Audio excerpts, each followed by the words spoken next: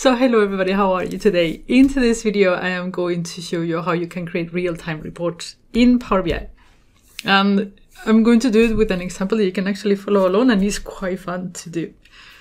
Couldn't be better. Okay, so this is what we're going to do. The International Space Station has an API that allows us, you connect to it, it allows you to see where the station is at any moment.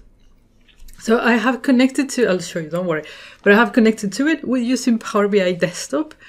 And as you can see, when I click refresh, our beautiful space station moves. It's so cool. So I just saw this in if this then that service that I was using for something else. I thought, I have to try that. And it's super cool. So now, how do you do that? So in order to get this to refresh live and refresh in real time, we cannot do it like this. We have to actually use a real-time data set. And this is real-time functionality of Power BI. And this is exactly what we're going to do. It's going to be super easy. Don't worry, you can follow along. If I can do it, you can do it. For sure, for sure. Okay, so are you ready? I'm going to show you first how I did this, because it is so that actually I was quite nice to myself, because I put here what was the URL for where the API is explained. So I could actually, because I did this last week, so I could then follow along while doing this video. So this is, if you put that address, I'll post it down below, you can get the documentation for the API. This is a very simple API, so it is perfect for teaching. So this is what it says. It says, okay, this is the URL that you need, and then this is what it gets returned. If you copy these and paste it in there, you'll see that it returns what it says here it should return. It returns the position in latitude and longitude, a timestamp. I have no idea what type of timestamp that is. We will fix it then in Flow. And then a message saying that, yay, it went across. Cool. Okay. So that's all we need, basically. We don't need anything else. So how do we feed this information into Power BI? Well,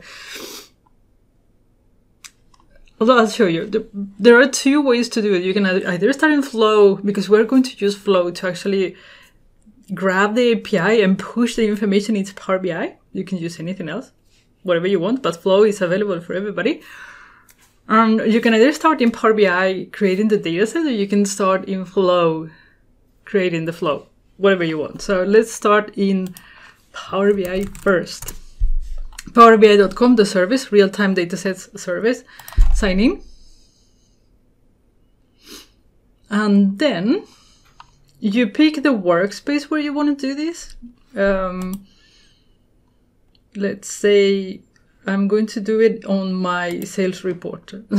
I'll then delete it. And then you have here, create streaming dataset. We're going to pick the API. This is the one that we're going to use. This is if you do it through Azure, and this is like a specialized service for Internet of Things. So we're going to use API. Next, what do you want to name your dataset? It's going to be where, so I don't have the same name as the other one. Where is the space station? Okay, that's the name of the dataset behind the real-time dataset, right? Now, what fields are we going to fill in? Now, as you could see, we have 4 fields. We have latitude, longitude, message, and timestamp. So let's bring those in. We have message.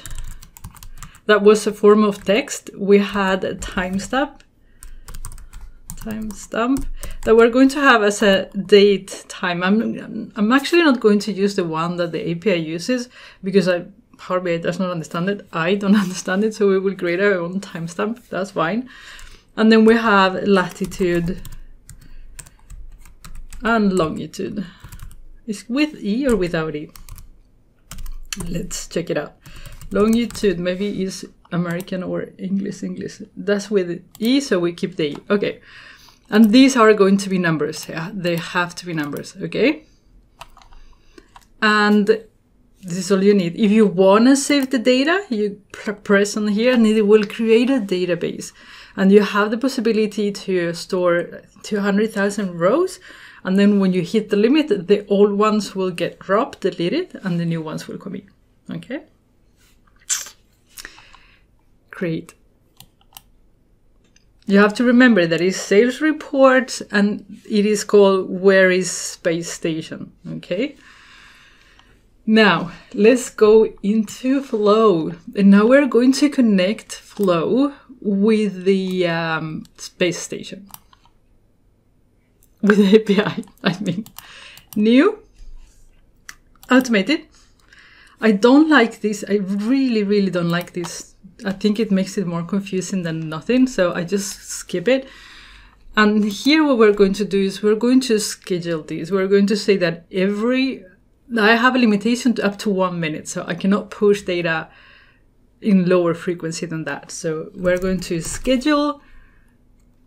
So it pulls data from the API every minute, okay? Schedule every 1 minute. The next step, we have to connect to the API. So we're going to use a HTTP function. HTTP. And then the method is we're going to get data from the API. Where is the URL? The URL, why is it in another tab? Get there. The URL is this one.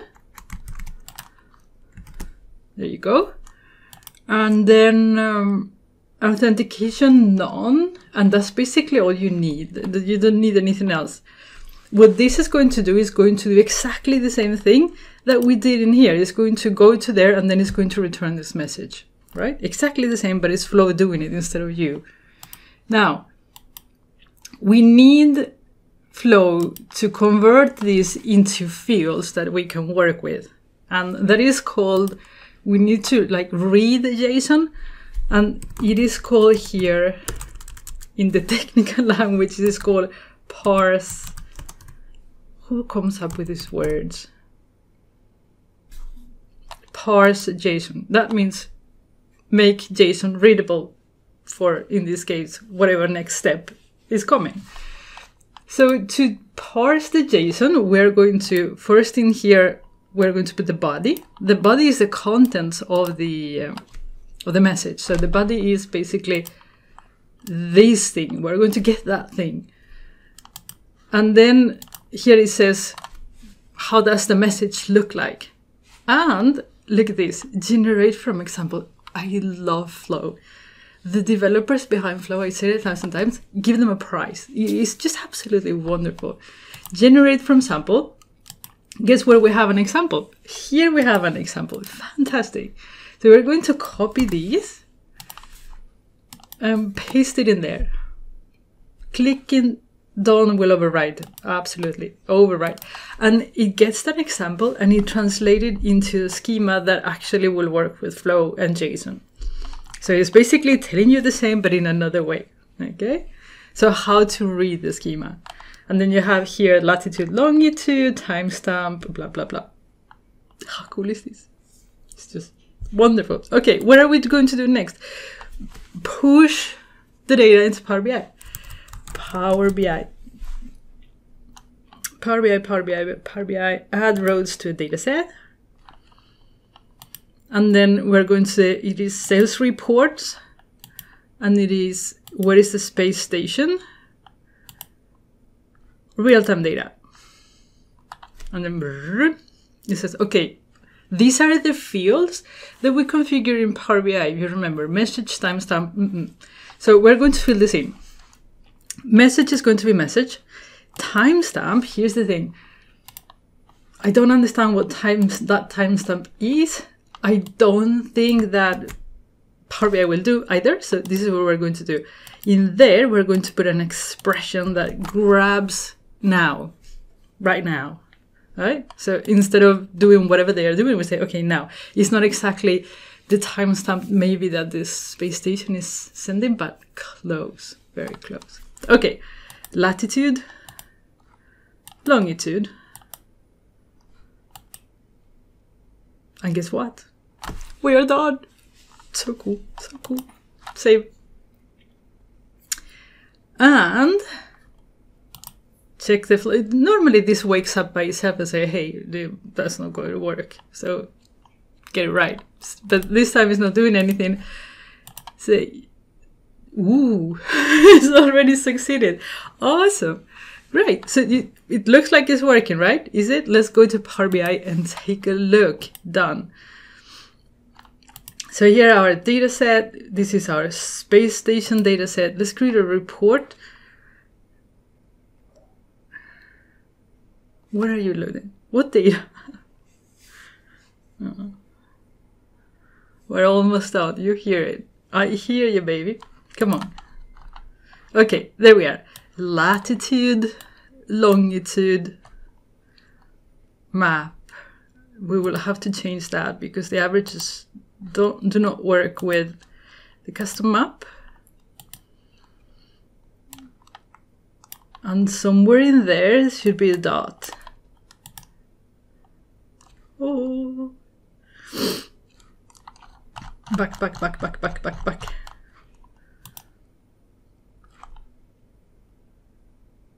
Oh, and we have already 2 positions. This is position 1, position 2. So I'll show you so you can see what's going on. Because we said that we wanted to have historical data. If I put timestamp and then latitude and longitude, you will see that we have now 2 already points. So it is working beautifully. You see, 2 points. And if we refresh, I don't know if it's already taking us a minute, but we will get another one.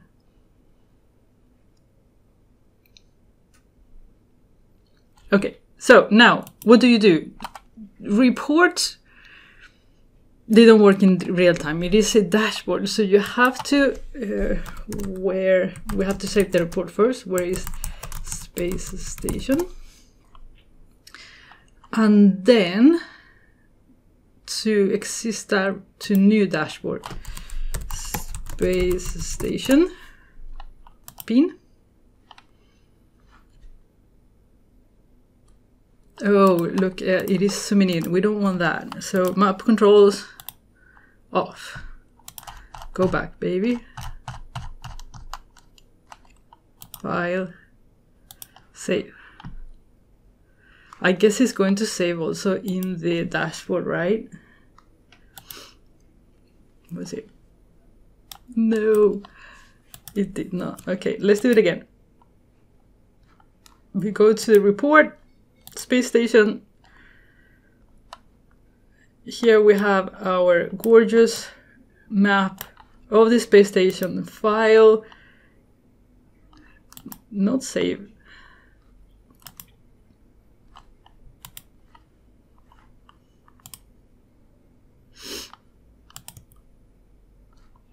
And here we have no.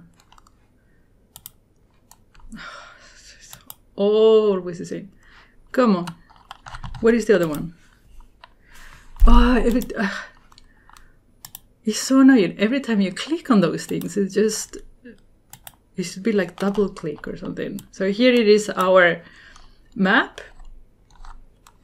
We have to make it a little bit bigger so it gets bigger. And then we have to put here edit details because we want to have display title and subtitle. Okay, that's fine. But there should be... Don't know what it is now. But you see here that the space station is there. Ooh! You saw? As soon as we put it in there, the live tile start working, basically. So cool, so cool, so cool.